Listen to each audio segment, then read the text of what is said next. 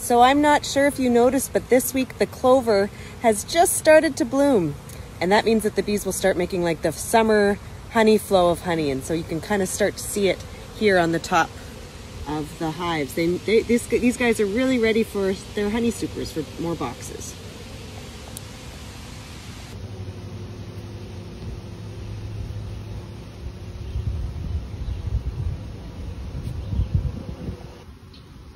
So this queen has an absolutely beautiful laying pattern. You can see she's pretty much laid wall to wall, and all of these cells, that's called capped brood, and under each one there's a bee that's pupating from a larva into an adult bee, and it'll hatch and join the colony.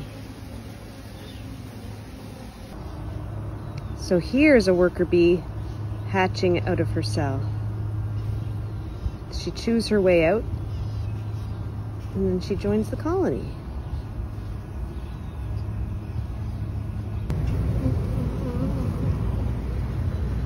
There's the queen.